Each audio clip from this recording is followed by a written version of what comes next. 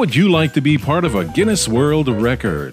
The Waikoloa Beach Marriott Resort and Spa is now recruiting laymakers.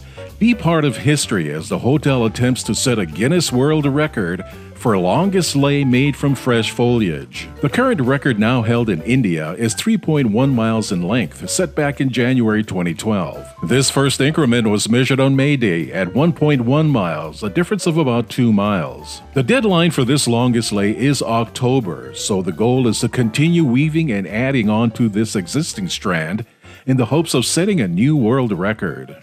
The whole purpose of this event was really to bring awareness to laymaking, the rich and vibrant history behind the culture of laymaking. And this is, one of the oldest practices of arts in Hawaiian culture. And so to really revitalize that and bring attention to laymaking was great. And it gave us the chance to teach our visitors and our guests really the culture that we celebrate here in Hawaii, and that they can be a part of that. And then for local community members, it also brought together a lot of laymakers in the community for a big event like this. So definitely been fun.